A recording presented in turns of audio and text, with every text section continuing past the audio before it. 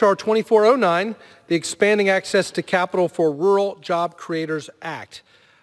As a member of Congress who represents a rural area, I want to commend the work of Congresswoman Axne and Congressman Mooney for their bipartisan commitment to help rural small businesses access capital.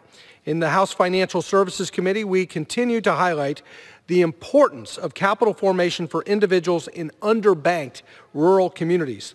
Small and rural communities in Kentucky and other places are extremely vulnerable during recessions and during recovery, and their subsequent recoveries are often slower due to a lack of access to capital. U.S. counties as a whole saw more business establishments close than open during the first 5 years of the most recent financial crisis. This decline was felt disproportionately in rural areas where the percentage of business closures was higher. Additionally, as our economy recovers, data show that small businesses and startups are much less likely to form in rural areas than urban areas. H.R. 2409 is an example of bipartisan legislation that can help solve the biggest issue for a number of rural small businesses, and that is access to capital.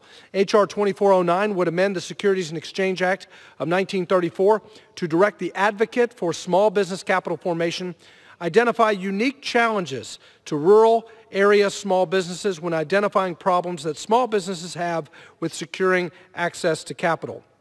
Small towns across our country are still struggling to recover from the post-financial crisis recession.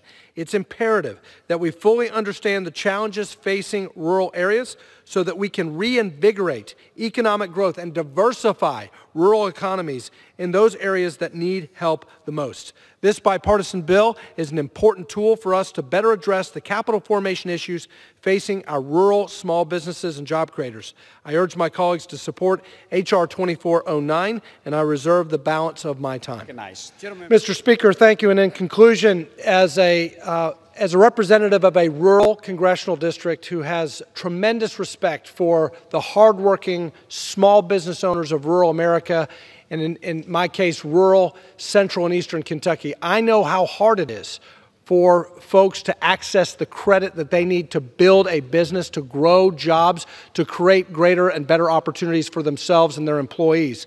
And not every small business in America, Mr. Speaker, can access Silicon Valley. Not every small business in Middle America can access Wall Street.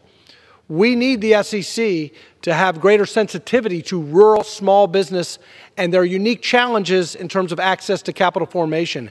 And so I applaud the leadership of the members who have brought this legislation forward. I urge my colleagues to support this legislation, vote in favor of rural small business capital formation, and I yield back the balance of my time.